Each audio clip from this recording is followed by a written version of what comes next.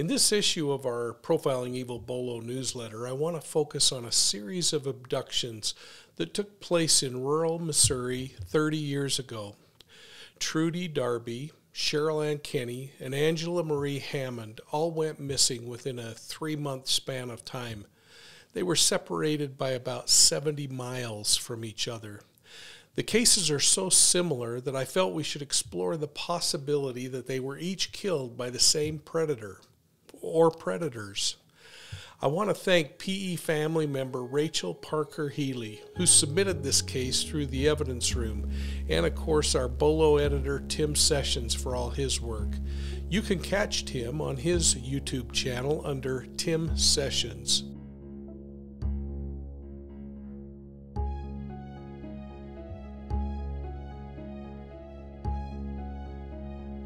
Well, let's begin with the abduction and murder of 42-year-old Trudy Darby of Max Creek, Missouri. On the evening of January 19, 1991, Darby was ending her workday and closing the K&D convenience store. She was concerned about 2 suspicious men hanging around outside, so she called her son, who jumped in his car and drove to the store to check things out. It only took him a couple of minutes to make the trip, but upon his arrival, he was unable to locate his mother. The business was locked, and her vehicle was still in the parking lot. 2 days later, her body was discovered along the banks of the Little Niangua River. An autopsy would show that she had been sexually assaulted and shot twice. Now, 39 days later, at 10 o'clock in the evening on February 27th, 30-year-old Cheryl Ann Kenny closed down the Quality convenience store in Nevada, Missouri.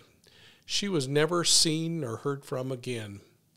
A worker at a neighboring facility reported hearing a woman screaming in the distance at about the time she disappeared, but thought it was somebody at a bar.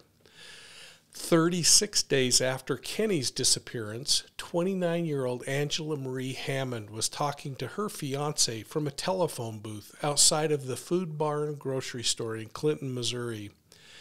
It was just before midnight. She told her fiancé about a man in a green truck that had a white roof on it and a fishing mural painted in the back window. The truck was circling the booth.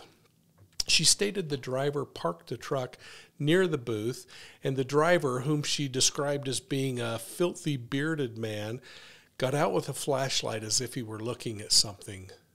The fiancé reported to police that he heard Hammond scream, and he lost contact with her. He jumped in his vehicle and he started driving toward her location. As he drove, he passed a 2-tone Ford F-150 truck with an outdoor scene mural in the back window, just like she'd described. As he passed, he heard Hammond scream out his name from inside that truck. He turned his vehicle around and pursued the truck for almost a mile before his vehicle broke down. The assailant and Hammond were never seen again. As local police investigated the Darby murder, they received a tip from a friend of a man named Jesse Rush. Rush had reportedly told the friend that he and his half-brother, Marvin Cheney, murdered Darby. He implicated a third individual who wasn't charged for the crime. Well, both Rush and Cheney were convicted of the murder and have remained in custody since then.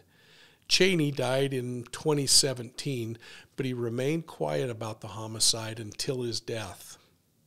Over the years, evidence has slowly percolated to the surface regarding the 2 killers, and testimony came forward to suggest Rush told a fellow inmate that he and his brother killed other people. In that communication, Rush allegedly said, quote, "The cops don't even know about my brother and me killing any other blankety blanks, except Max Creek," close quote. Apparently he was referencing Darby. It seemed that Rush and his brother, although he's deceased, and perhaps this mysterious third person, need to be looked at more closely for the other 2 murders. Well, my hope is that if you know something, you'll reach out to law enforcement immediately and say something. Go back in your memory banks. Think about this truck, a green truck with a white roof and a fishing symbol in the back window. Somebody has to remember who owned that vehicle. The families of Trudy Darby, Cheryl Kenny, and Angela Hammond have now waited 30 plus years for closure in their loved ones' disappearances and murder. Help out. If you see something, say something. Well, thanks for listening, and thanks for subscribing to Profiling Evil in the B.O.L.O newsletter. I hope you'll consider some of our channel memberships where you can be the first to hear about these cases when we release them. You'll also be invited to our monthly members-only chat, and you'll get access to other special content. So have a great day.